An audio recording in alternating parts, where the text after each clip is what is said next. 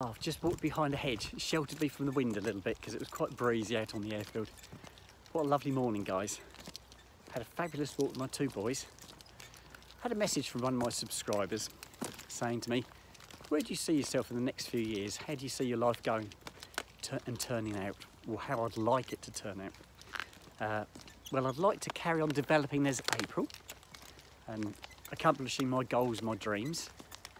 My biggest aim or goal is to find a partner, somebody to share the rest of my life with, somebody who knows me only as April and will accept me as April and treat me as April.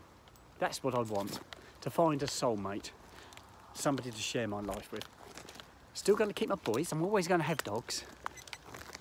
Probably not these ones will pass on eventually. I'll always have my dogs. I'm living currently in a rented property. I'd like to stay in that rented property for a long period of time, as long as the landlord is happy to accept me as I am, which, as long as I keep paying my bills and keep improving on the property, I'm sure that won't be a problem. So yes, my goals are to carry on and turn into April full-time, have a part-time job. I want to move away from the garage trade and get myself into a different profession, a more girly profession. Part-time. I don't want to be working full-time. Oh, these berries are really pretty. I'll take you over to this tree and you can see these berries on this tree.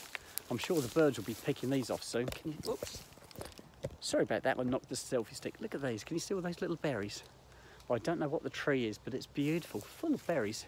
All the leaves are turned red. Oh, that's lovely. I'm sure one of my YouTubers will tell me exactly what it is. So yes, that's what I'd like. That's how I'd like my life to proceed. Be accepted as April, getting myself into a relationship with somebody. Male or female, I don't care. It makes no difference to me. As long as it's a loving relationship, it makes no difference. As long as they can accept me for who I am. I'll always have dogs. I will always have dogs. I've always lived with dogs. I've always been brought up with dogs. So I'd love to stay with my boys. Come on in, Snoop, you're going the wrong way. Snoop's found something else to sniff, look. Come on, Snoop. Come on. Is he coming? No. Oh, here he comes. Right, we're just about to come off the airfield now. So I'm going to sign out, guys. And I'm going to speak to you guys later. Okay, bye-bye for now.